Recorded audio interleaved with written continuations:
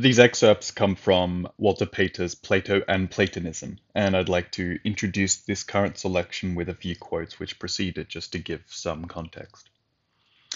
Philosophy itself, mental and moral, has its preparation, its forethoughts, in the poetry that preceded it. A powerful generalization thrown into some salient phrase, such as that of Heraclitus, Pantarei, all things fleet away, may startle a particular age by its novelty, but takes possession only because all along its route was somewhere among the natural though but half-developed instincts of the human mind itself. It is hardly an exaggeration to say that in Plato, in spite of his wonderful savour of literary freshness, there is nothing absolutely new, or rather, as in many other very original products of human genius, the seemingly new is old also, a palimpsest, a tapestry of which the actual threads have served before, or like the animal frame itself, every particle of which has already lived and died many times over. And now the quote proper. Heraclitus, a writer of philosophy in prose, yet of a philosophy which was half poetic figure, half generalized fact, in style crabbed and obscure, but stimulant, invasive, not to be forgotten. He too might be thought, as a writer of prose, one of the fathers of Plato. His influence, however, on Plato, though himself a Heraclitean in early life, was by way of antagonism or reaction. Plato's stand against any philosophy of motion becoming, as we say, something of a fixed idea with him. Heraclitus of Ephesus. What Ephesus must have been just then is denoted by the fact that it was one of the 12 cities of the Ionian League. Died about 40 years before Plato was born. Here then at Ephesus, the much frequented centre of the religious life of Ionia, itself so lately emancipated from its tyrants, Heraclitus, of ancient hereditary rank, an aristocrat by birth and temper, amid all the bustle of still undiscredited Greek democracy, had reflected, not to his peace of mind, on the mutable character of political as well as of physical existence. Perhaps, early as it was, on the mutability of intellectual systems also, that modes of thought and practice had already been in and out of fashion. Empire certainly had lived and died around, and in Ephesus, as elsewhere, the privileged class had gone to the wall.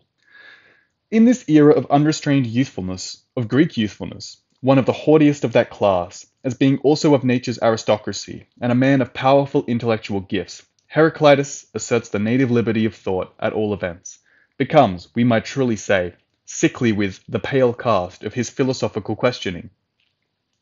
Amid the irreflective actors in that rapidly moving show, so entirely immersed in its superficial as it is, that they have no feeling of themselves, he becomes self-conscious.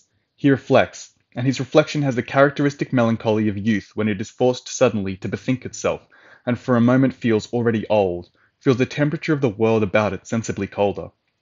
Its very ingenuousness, its sincerity, will make the utterance of what comes to mind just then somewhat shrill or over-emphatic.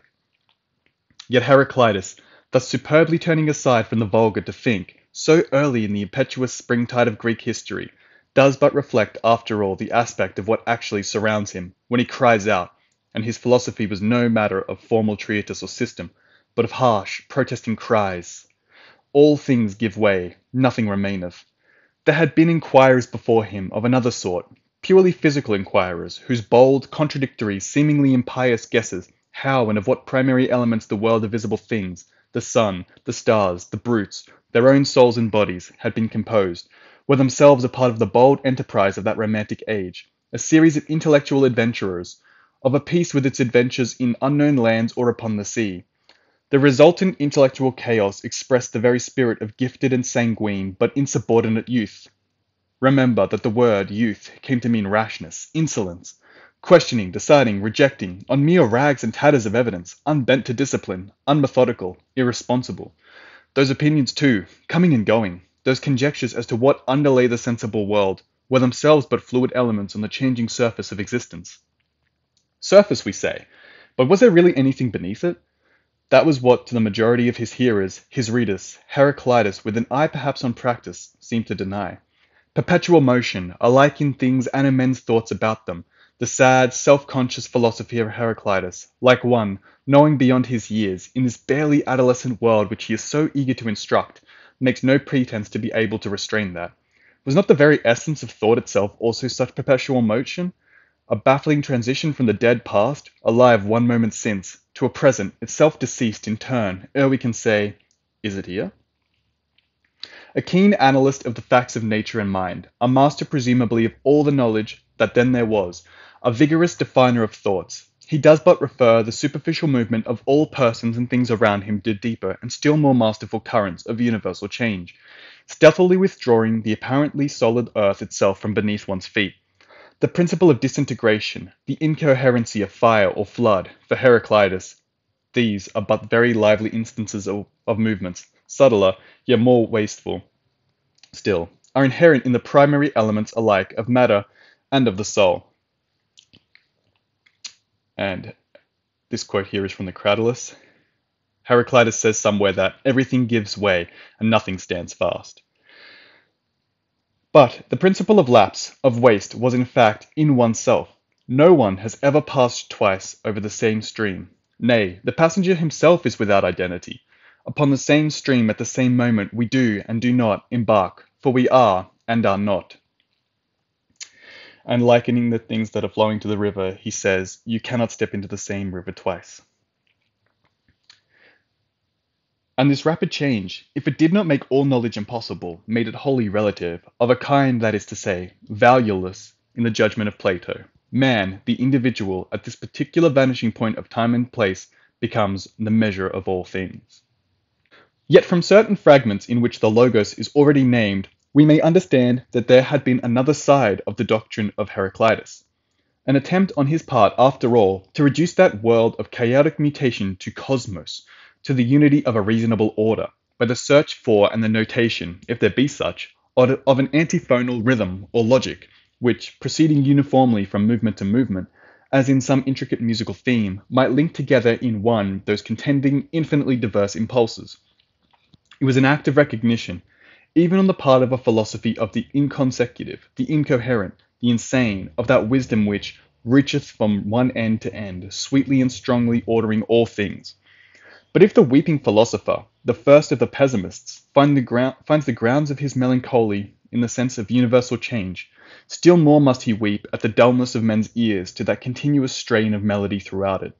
In truth, what was sympathetic with the hour and the scene in the Heraclitean doctrine was the boldly aggressive, the paradoxical and negative tendency there, in natural collusion, as it was, with the destructiveness of undisciplined youth, that sense of rapid dissolution which, according to one's temperament and one's luck in things, might extinguish or kindle all the more eagerly an interest in the mere phenomena of existence, of one's so hasty passage through the world. The theory of the perpetual flux was indeed an apprehension of which the full scope was only to be realized by a later age, in alliance with a larger knowledge of the natural world, a closer observation of the phenomena of mind, than was possible, even for Heraclitus at that early day. So the seeds of almost all scientific ideas might seem to have been dimly enfolded in the mind of antiquity, but fecundated, admitted to their full working prerogative only by one by one, in after ages, by good favour of the special intellectual conditions belonging to a particular generation, which, on a sudden, finds itself preoccupied by a formula, not so much new as renovated by new application. It is in this way that the most modern metaphysical and the most modern empirical philosophies alike have illustrated emphatically, justified, expanded, the divination, so we may make bold to call it under the new light now thrown upon it, of the ancient theorist of Ephesus. The entire modern theory of development, in all its various phases, proved or unprovable, what is it but old Heracliteanism awake once more in a new world, and grown to full proportions? It is the burden of Hegel on the one hand, to whom nature and art and polity and philosophy, aye, and religion too, each in its long historic series, are but so many conscious movements in the secular process of the eternal mind, and on the other hand of Darwin and Darwinism, for which type itself properly is not, but is only always becoming. The bold paradox of Heraclitus is, in effect, repeated on all sides, as the vital persuasion just now of a cautiously reasoned experience, and, in illustration of the very law of change which it asserts, may itself presently be superseded as a commonplace. Think of all that subtly disguised movement, latent processus, Bacon calls it, again, as if by a kind of anticipation, which modern research has detected, measured, hopes to reduce to minuter or alike to still larger currents, in what had seemed most substantial to the naked eye, the inattentive mind. To the observation and experiment of the physical inquirer of today, the eye and the sun it lives by reveal themselves, after all, as Heraclitus had declared, Scarcely serious, he seemed to those around him, as literally in constant extinction and renewal, the sun only going out more gradually than the human eye, the system meanwhile, of which it is the centre, in ceaseless movement nowhither. Our terrestrial planet is in constant increase by meteoric dust, moving on it through endless time out of infinite space. The Alps drift down the river onto the plains, as still loftier mountains found their level there ages ago. The granite kernel of the earth, it is said, is ever changing in its very substance, its molecular constitution, by the passage through it of electrical currents. And the Darwinian theory, that species, the identifying form of animal and vegetable life, immutable though they seem now, as of old in the Garden of Eden, are fashioned by slow development, while perhaps millions of years go by. Well, every month is adding to its evidence. Nay, the idea of development, that too, a thing of growth, developed in the progress of reflection, is at last evading one by one, as the secrets of their explanation, all the products of mind, the very mind itself, the abstract reason, our certainty, for instance, that two and two make four. Gradually we have come to think, or to feel, that primary certitude. Political constitutions, again, as we now see so clearly, are not made, cannot be made, but grow. Races, laws, arts, have their origin and end, are themselves ripples only on the great river of organic life, and language is changing on our very lips. In Plato's day, the Heraclitean flux, so deep down in nature itself, the flood, the fire, seemed to have laid hold on man, on the social and moral world, dissolving or disintegrating opinion, first principles, faith, establishing a morphism, so to call it. There also, all along indeed the genius, the good gifts of Greece to the world, had had much to do with the mobility of its temperament. Only, when Plato came into potent contact with his countrymen, Pericles, Phidias, Socrates being now gone, in politics, in literature and art, in men's characters, the defect naturally incident to that fine quality had come to have unchecked sway. From the lifeless background of an unprogressive world, Egypt, Syria, frozen Scythia, a world in which the unconscious social aggregate had been everything, the conscious individual, his capacity and rights, almost nothing, the Greek had stepped forth, like the young prince in the fable, to set things going.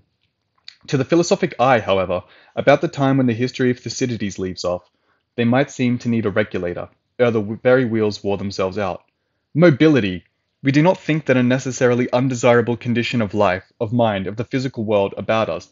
'Tis the dead things, we may remind ourselves, that after all are most entirely at rest, and might reasonably hold that motion, vicious, fallacious, infectious motion, as Plato inclines to think, covers all that is best worth being.